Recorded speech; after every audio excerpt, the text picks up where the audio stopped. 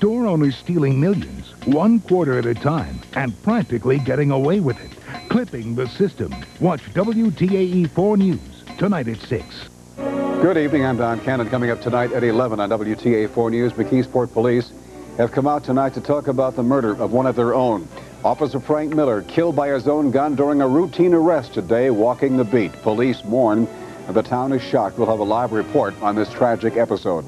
Also tonight, plans for a huge rise in water and sewer rates in North Huntington. Residents have their say about that.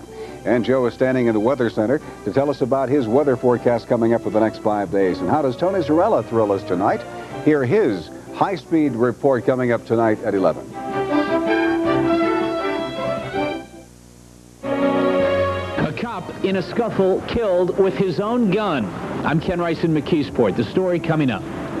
This is Don Cannon. Charges that the campaign of New Jersey's governor-elect tried to bribe blacks not to vote. I'm Sally Wiggin. WTAE 4 News is next.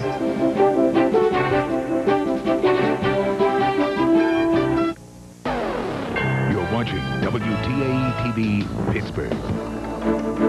And now, this is WTAE 4 News.